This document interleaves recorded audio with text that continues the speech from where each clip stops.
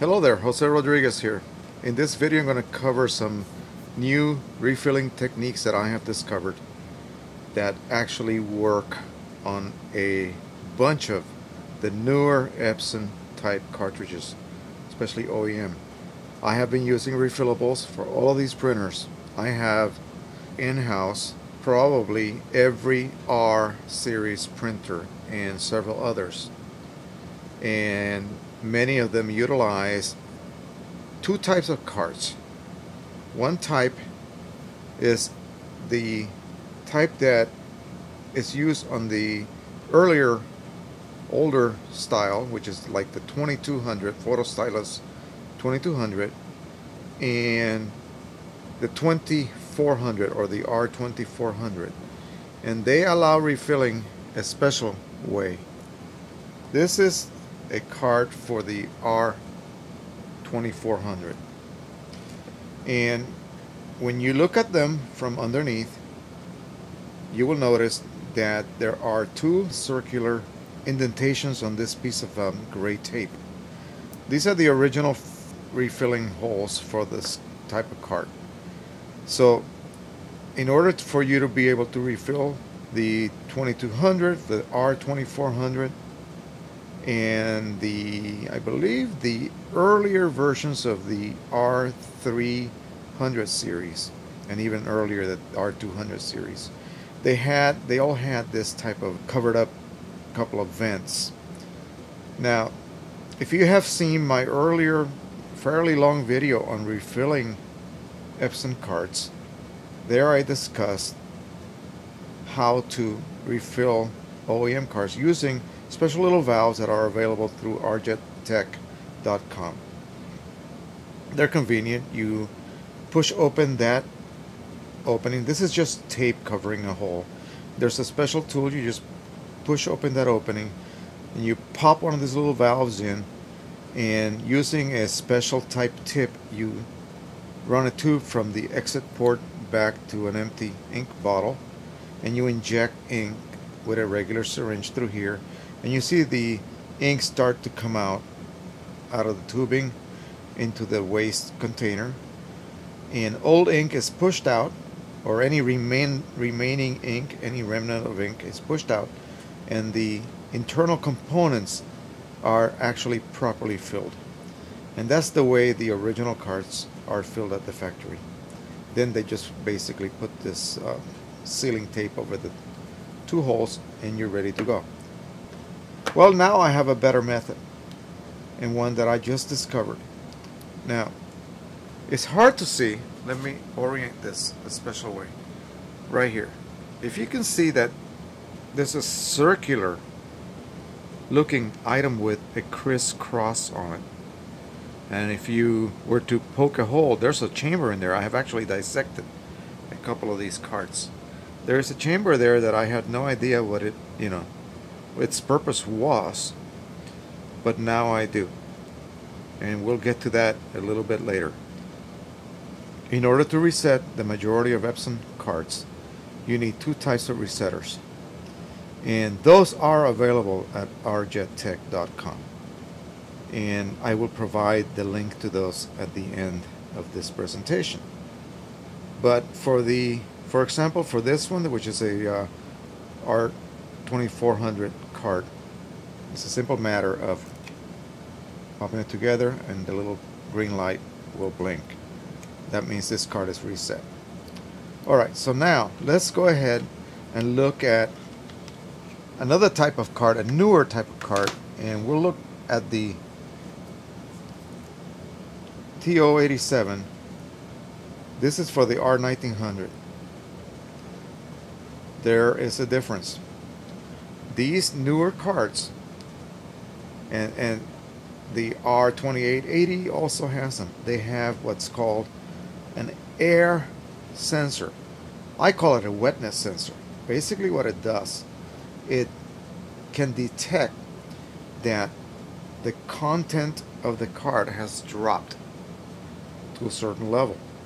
Even though your indicator on your computer will tell you still have ink, once that sensor detects air instead of wet ink, it's basically shorted out.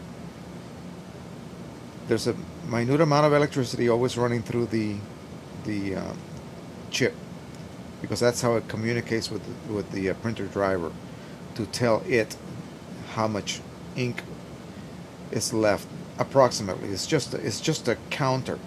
It is actually counting down every time you print. It's not actually measuring actual ink volume, of course. So how accurate is it? You know, it's fairly accurate, but not absolutely accurate.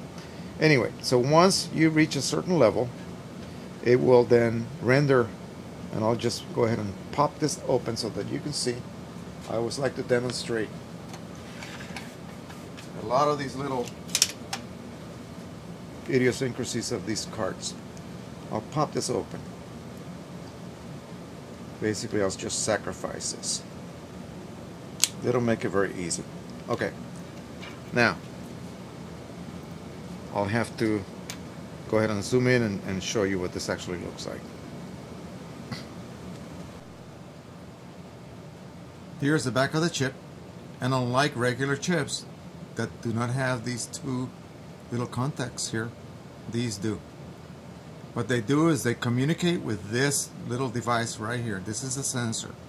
Inside the card, the opposite end of that sensor lives or resides, and that's what is actually measuring or detecting the presence of wet ink or air, for that matter.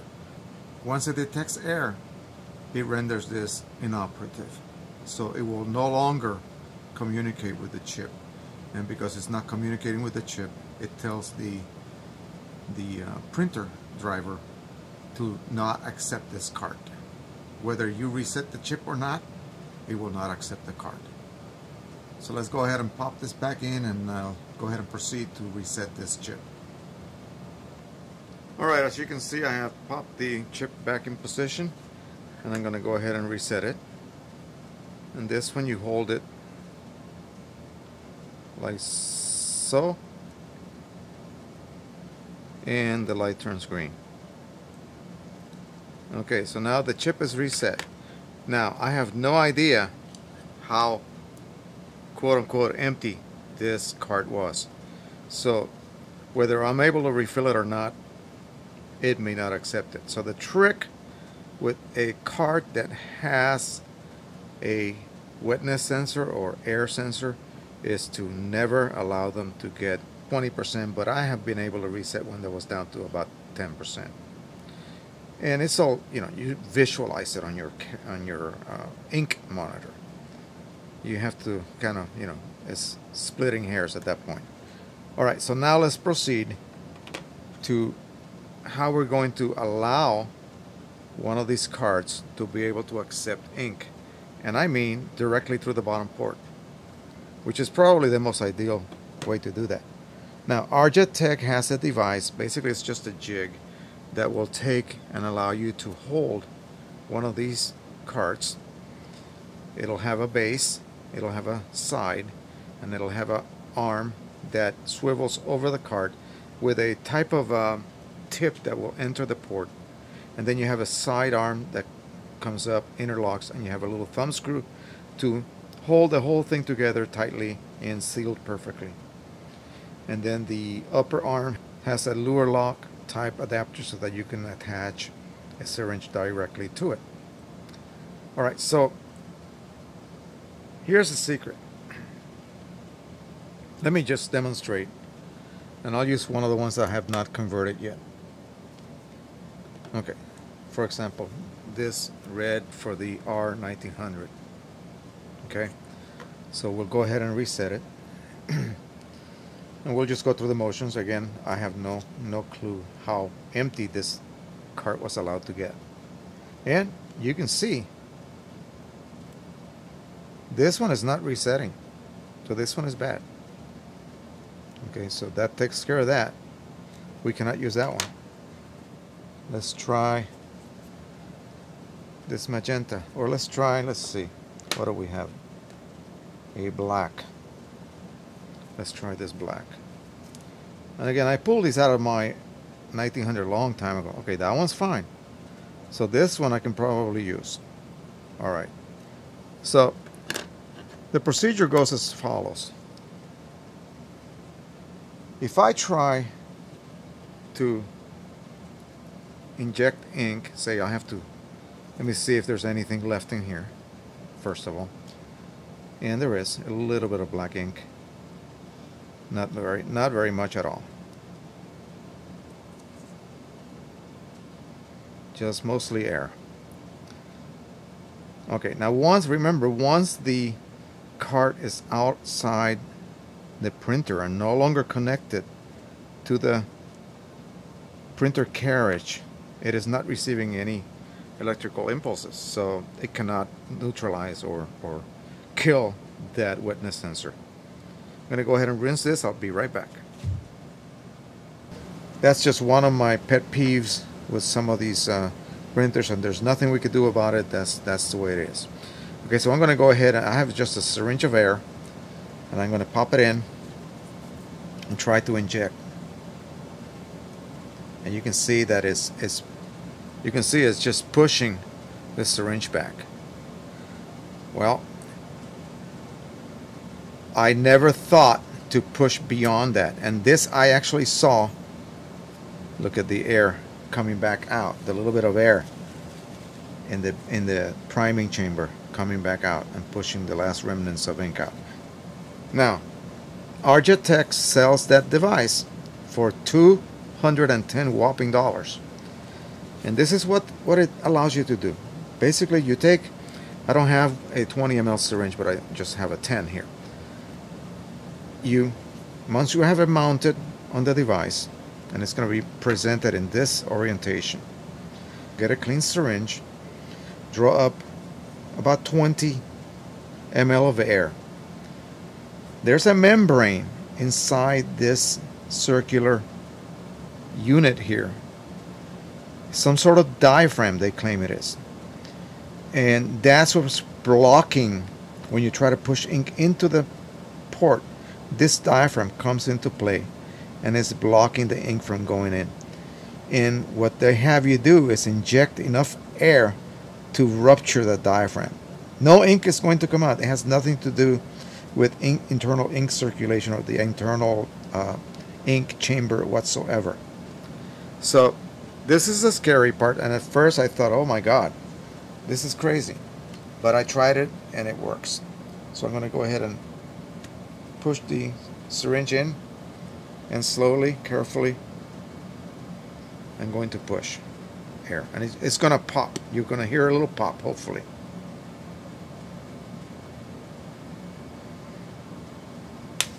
Did you hear that?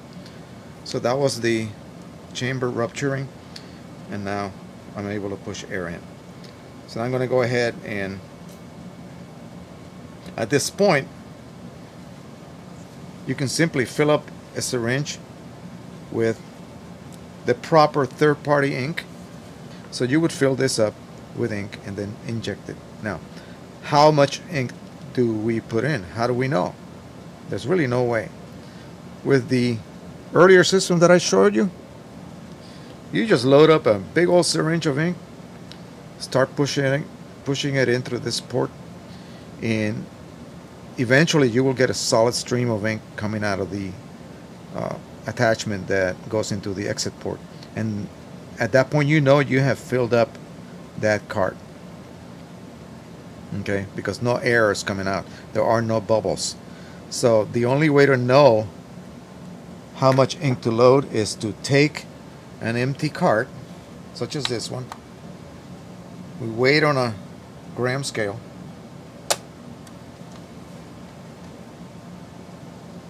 And we can see that it weighs around 22 grams. And I'll compare this to some of the other ones that I know are empty. This is 20 grams. This one's 20 grams. And so on. Okay. So now we have here, let's see this one. This one has some fluid in it. No, yeah, 20 grams, perfectly. So let's just say that an empty TO-87 weighs 20 grams. So let's go ahead and get a brand new one. This is a brand new one, still in the little seal. We'll take it out and we will proceed to weigh it. And we have 32. So 32 minus 20 gives us 12 ml. So that's how much ink we will load on our syringe to proceed to fill it up. Okay, so as you remember or recall, I modified the photo black, which is this one here, and next to it I have the matte black, which has not been modified at all. And I'm going to, hopefully we will not make a mess. Matte black is a very messy color to deal with. I'm going to insert, and one thing you have to be aware of, that you should not inject any air into the cart. So make sure that when you draw your ink, you have absolutely or as close to zero air in your syringe. It's a no-no. You don't want air in that system. So I'm going to push, and I'm pushing. It's causing my plunger to pop back out, and actually it's drawing black out of the cart, as you can see. There's a little bit of ink still left in there, and it's impossible to push. Okay, so I'm going to carefully, this is where you should be wearing gloves, and I'm just as guilty as anyone else. And again, I hate matte black working with it. I love the way it works on matte paper, obviously. So this one needs to have the diaphragm ruptured. Now I'll do the same with the one we just modified.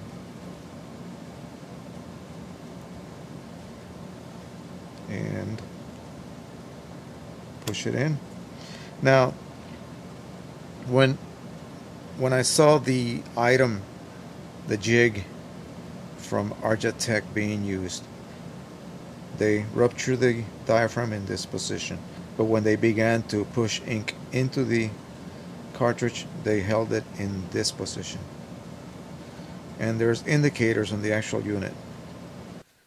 So now we're going to go ahead and inject just plain water. I switched over to one of the gloss differential ones because I really don't want to make a mess in here, as you saw with the black. So basically I just want you to see how the water is readily injectable back into the cart. Now this is a vent right here, and when you're doing actual colored ink, I would suggest you wear gloves. I would suggest you put this over either a sink or a pan or some sort of device that would allow you to catch any overflow, because as air is exhausted through here, you will get remnants of colored ink also being exhausted. So let's go ahead and insert.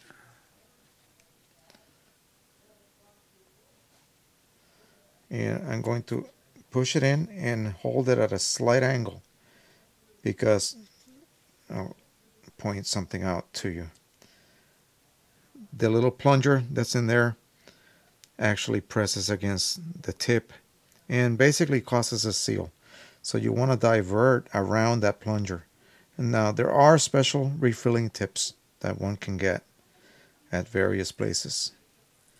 And I'm just going to go ahead, and you can see the bubbles coming out.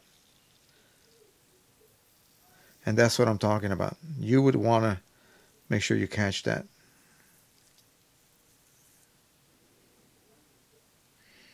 That's just air being pushed out, and it also includes some of that leftover remnants of ink.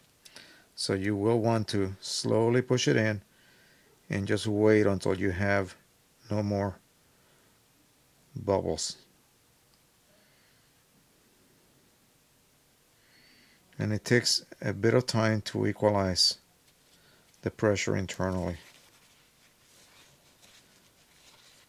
And you can imagine if this was matte black, what a mess that would make.